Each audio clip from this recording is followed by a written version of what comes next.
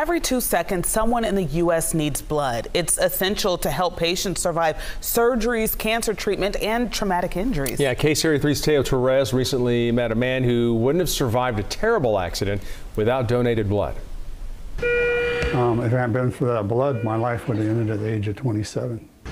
12 units of donated blood saved Dennis Seller's life on that fateful night 36 years ago. In 1987, I was 27 years old.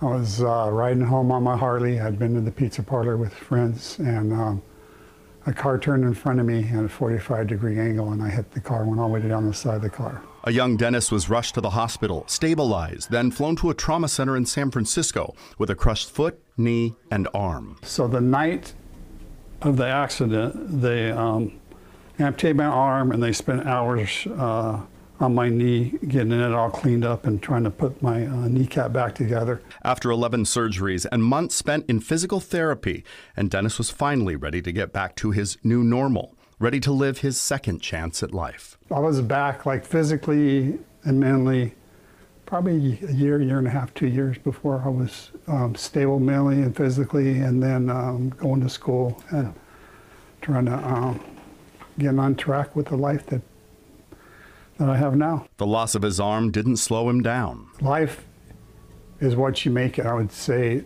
like, as far as the accident goes, just don't be a victim.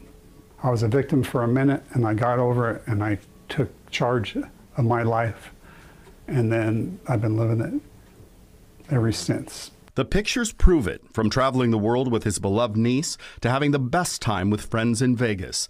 He is here because of 12 units of donated blood, units he's paid back in spades. You know, it's an hour of my time that could save somebody's life or contribute to save somebody's life. I mean, cost benefit, it's not even a question. In Sacramento, Teo Torres, KCRA 3 News. Just a great attitude there. And next week, we'll be teaming up with Vitalin for the KCRA 3 Blood Drive for Life. And you can scan the QR code at the bottom of your screen, and that'll take you straight to the website. You can sign up for an appointment.